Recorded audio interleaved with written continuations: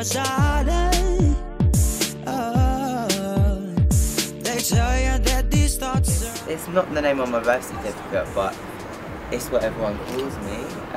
And where it came about was there was a psychic woman that used to live across the road to me, and I said, what should I call? I need a name. I need a better name than the one that's on my birth certificate. She said, Prince Kid, because a Prince Kid will be a star. Oh, so that's why. But it kind of like, now it kind of has meaning, like, I guess it's kind of like my inner child, I guess. You know? My musical style I would describe as fucked up London kid. Trying to make it big. I don't know, like, I think it started off with like singing more than writing. I was always a singer at school, like at primary school even. I wanted to be in a gospel choir. That was my main ambition. And then I just kind of, I don't know, as you grow up you become more comfortable and confident in yourself, and I just needed to write. The artists that I grew up listening to always wrote their own songs, and that kind of inspired me to start getting more musically minded as opposed to just thinking about singing. Yeah. The debut album is released next year. I can't wait. I'm so excited. Like, this is a long time coming. I've worked so hard on this record, and it's so fucking fresh and so fucking right. So fucking right for next year. Can't wait. Just expect sex and soul and fashion and my whole world, just every part of it merged together. I'll raise the bar.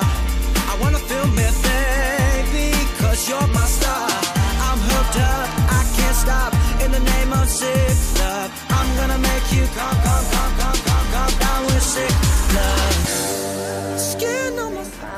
Would you ever consider designing your own clothes range or anything? Yeah, I'm working on it at the moment actually. I'm working on a range called Oddball. Yeah, but that is still like very early days with it. So, but yeah, like the fashion world has been really cool. The fashion world's embraced me.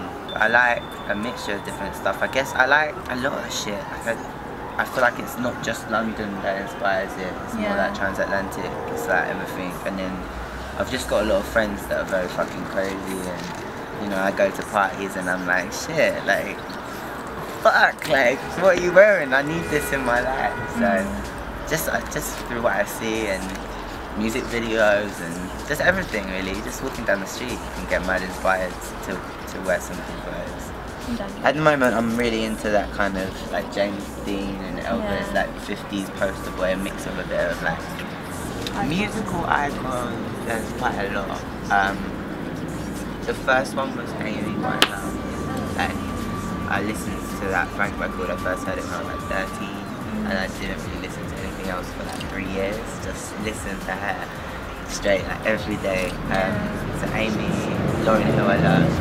I'm really ambitious, and I just have a like lust for life, you know. So there's so much that I want to do.